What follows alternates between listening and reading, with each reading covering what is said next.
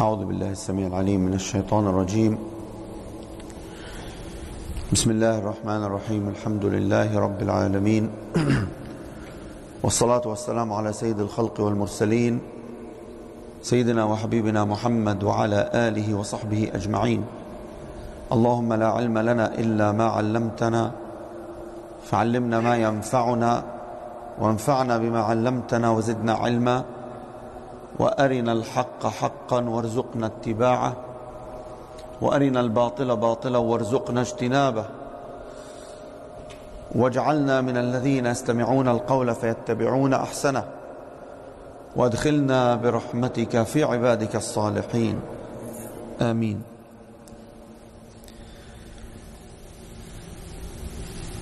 So, التكبير is an instruction from Allah subhanahu wa ta'ala. And when Allah subhanahu wa ta'ala revealed the verses of the fasting, He mentioned وَلِتُكْمِلُوا الْعِدَّةَ وَلِتُكَبِّرُوا اللَّهَ عَلَى مَا هَدَاكُمْ وَلَعَلَّكُمْ تَشْكُرُونَ. So the takbir is a must for every worshipping. So in the prayer we have takbir. In the Eid time there is takbir. In the Hajj time there is takbir. So a takbir is recommended because you glorify Allah subhanahu wa ta'ala. And it is the best zikr which will open your heart and bring it towards Allah subhanahu wa ta'ala. So the takbir, you announce from your heart that you believe is Allah subhanahu wa ta'ala is greater than anything else. You glorify Him subhanahu wa ta'ala. He is more important than everything else. He is more important than your job, than your business, more important than your family, more important than your needs, than your nafs, more important than everything else in our life. That is the meaning of Allahu Akbar. And the scholar said, Allahu Akbar also means that you are unable to describe Allah subhanahu wa ta'ala the way He should be described. You are unable. وَلَا يُحِيطُونَ بِشَيْءٍ مِّنْ عِلْمِهِ. You cannot get the whole knowledge about Allah subhanahu wa ta'ala. And indeed, that means that you believe that He is the only one who is perfect. You believe in His perfection subhanahu wa ta'ala. That is the meaning of Allahu Akbar. And Allahu Akbar, it gather your heart, bring it to Allah subhanahu wa ta'ala. And as I mentioned yesterday, that with every movement in your prayer, Allah subhanahu wa ta'ala keeps reminding you that He is Allahu Akbar. Don't go away. Don't let your heart to skip outside the prayer. Stick your heart in the prayer with Allah subhanahu wa ta'ala. So once you announce Allahu Akbar, there is a huge changes, as I mentioned earlier, happening to you when you announce these two words. So the first thing the Prophet ﷺ said, إِذَا قَامَ الْعَبْدُ يُصَلِّي, if the servant stand for the prayer, means you make the takbir, then the angels will bring all of his sins and they put it on his head and shoulder. So every time you bow down or you make sujood, some of your sins will fall down. This is authentic hadith in Sahih Muslim. And the second one, the Prophet ﷺ said that Allah subhanahu wa ta'ala, He come forward with His face to the one who stand for Him in his prayer. And He will stay with you as long as you are there for Him, until you move away. And the scholars said, moving away, either you move your eyes. That is what the shaitan wants. He wants you to move your eyes. Allah, I have seen people, they are praying, they are focused, but their eyes is going this way or that way. You lost it. Your prayer, goodbye.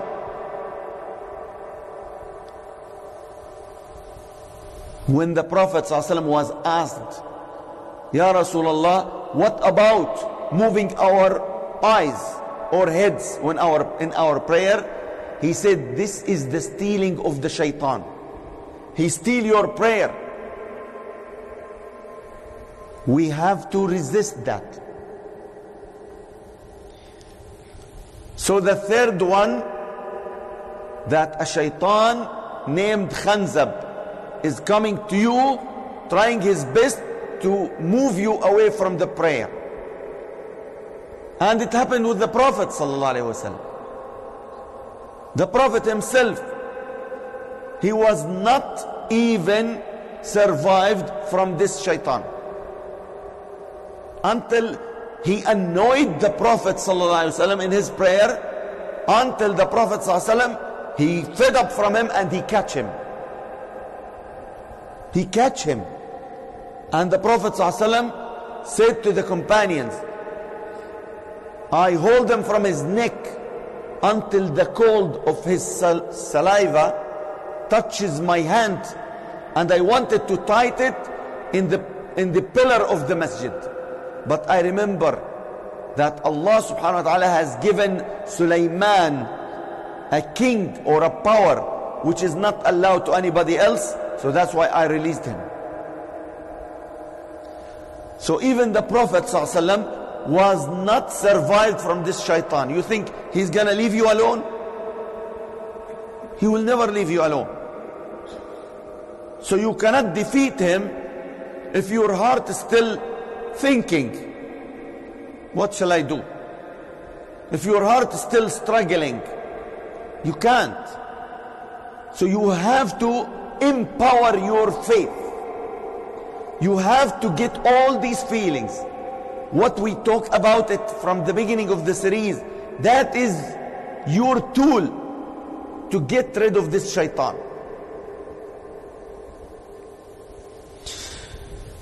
And then when you announce Allahu Akbar, so you cannot eat, you cannot drink, you cannot talk. One time at the beginning of the prayer, so the companions, they were behind the Prophet ﷺ in Salatul Jama'ah. So one of the companions, he sneezed. Then his brother said, Yarhamukallah, to him. Then at the end of the prayer, the Prophet ﷺ, he called him. He said, in our prayer, this is not allowed. You cannot talk to your brother. You cannot tell anything. This prayer is to glorify Allah and to make tasbih for Allah. That is the main reason for the prayer. And your vision, your eyes should be stick forward to your sujood place. So when you announce your prayer, all these things happened. And we have, in order to have the Khushoo', we should get the feelings you are standing in front of Allah subhanahu wa ta'ala. The scholar said, if you behave well from the first beginning of your prayer, if you behave well, then the king will allow you to enter his place and his kingdom, and then he will offer you his blessings. But if you misbehave from the beginning,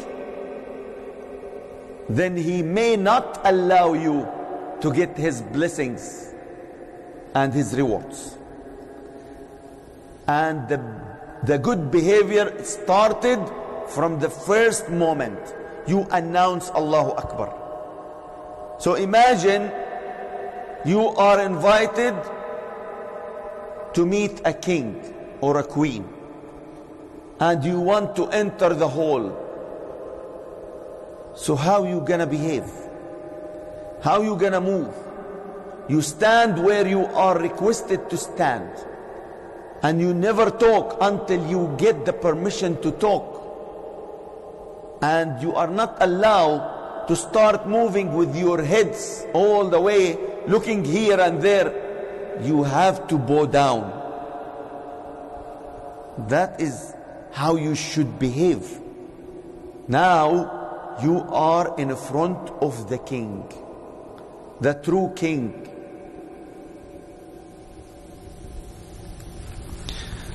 So the takbir is the proper behavior to enter to Allah subhanahu wa ta'ala. Hadra means to be close to him, to feel that he's in front of you. Al-Imam Ibn al-Qayyim said, and from the signs of the loving of Allah subhanahu wa ta'ala, to bow down your head and to make your eyes looking down, not looking up. This is of the best respect you offer to Allah subhanahu wa ta'ala. The Prophet sallallahu alaihi wasallam said, if you pray, do not move your head or move your eyes, or do not look to the sky. By Allah, Allah will take your vision when you look somewhere else. So Allah is capable to take your vision. And the Prophet ﷺ in another hadith, he swear by Allah, for those who are looking up, that Allah will never let their vision to come back to them again. So it's a matter of respect. It's a matter of hayba.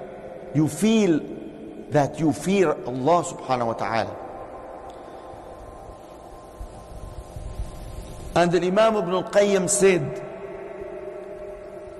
that the kings, they don't like whoever look strongly to their face. You know what that means? In another hadith to the Prophet sallallahu alaihi wasallam, he said, if you look sharp to your father, you misbehave to him. That is your father. So you cannot look sharp, look strong to his face. You misbehave. You misrespect him. This is disrespect action. So what about Allah subhanahu wa ta'ala? You cannot look forward or here and there. So Allah subhanahu wa ta'ala is acknowledging the good behavior of the Prophet sallallahu alaihi wasallam when he was in Al-Mi'raj, and he said about the Prophet sallallahu alaihi wasallam, ما زاغ البصر وما طغى. ما زاغ البصر وما طغى. That means that the eyes of the Prophet sallallahu alaihi wasallam never go here and there looking around him, and never lift his eyes up. He was bowing down, looking down. He was in a special meeting with Allah subhanahu wa ta'ala. Amr ibn al-As. We all know who is Amr ibn al-As. One of the strongest warriors in Islam, and one of the smartest people in his time. Amr ibn al-As, he is the leader who opened Egypt and north of Africa. So Amr ibn al-As said, by Allah, how long I spend with the Prophet sallallahu alaihi wasallam, I never look to his face because of the fear I have towards him. And if you ask me to describe how the Prophet ﷺ looks like, I don't know. He's the companion, but he never look and focus to the face of the Prophet ﷺ. This is called hayba. Hayba. And the Prophet ﷺ was having this hayba. If you look to him from far away, you fear him. One time, Arabi, a Badu man, came from the desert, and he asked, where is Muhammad? So, sallallahu alaihi wasallam. So they told him, هذا هو الوضيء, the one with the bright face, sallallahu alaihi wasallam. So when he looked to the Prophet, he started shivering. Hayba. He has this dignity and honor. So that's how we should behave. Now, how to perform the takbir? I will not take long. So the takbir, you have to lift your hands. So lifting your hands, number one, your fingers has to be open, fully open. It's not like that. It has to be fully open. Number two, it's not fully open like that and not closed. It has to be medium. That is the teaching of the Prophet ﷺ. Now, where shall I lift my hands? Up to here or up to here to chest? There is two standards for the Prophet ﷺ. Number one, up to your shoulders. Number two, up to your ears. So there is two situations. Anyone is correct. Both of them are correct and narrated from the Prophet ﷺ. Now, the saying of the takbir, is it with that? It is synchronized with my movement, or before or after? All of them are correct, and the Prophet ﷺ used to do it. All of them means either you say Allahu Akbar, then you move your hands, or you say Allahu Akbar together, or you say Allahu Akbar. So either before, so the takbir goes before you move your hands, or with, or after. All of them is authentic from the Prophet ﷺ. Now a question, why we are lifting our hands? Why Allah asks us to lift our hands? Surrender. Exactly. You surrender yourself to Allah subhanahu wa ta'ala. إذ قال له ربه أسلم قال أسلمت لرب العالمين. So this is the idea of lifting your hands and saying the takbir, either up or down, and how is the position of your fingers. It's very important. And now the scholars, they are saying, to get proper khushu', you have to change. Don't always stick with one thing, with one movement. Keep changing. keep changing. Why? They said that will help you to have a better khushu', because you become more focused. It's not a habit. You repeat it every time. It is not a habit. So you need to change. Why? Number one, because you bring your heart, you open your heart. Number two, this is the sunnah of the Prophet ﷺ. He used to change, sallallahu alaihi wasallam, and that's how we need to change. And if you change now, you are following the sunnah of the Prophet ﷺ, which many people, they are not doing it. Many people, they are not changing. They stick to this. When you tell them, okay, you can do that, no. Why no? This is the sunnah of the Prophet, that you change the way you are performing this action. So this is the sunnah, to keep changing. That will help you in your khushu'. Number two, you are following the sunnah of the Prophet sallallahu alaihi wasallam. And who is following the sunnah of the Prophet sallallahu alaihi wasallam?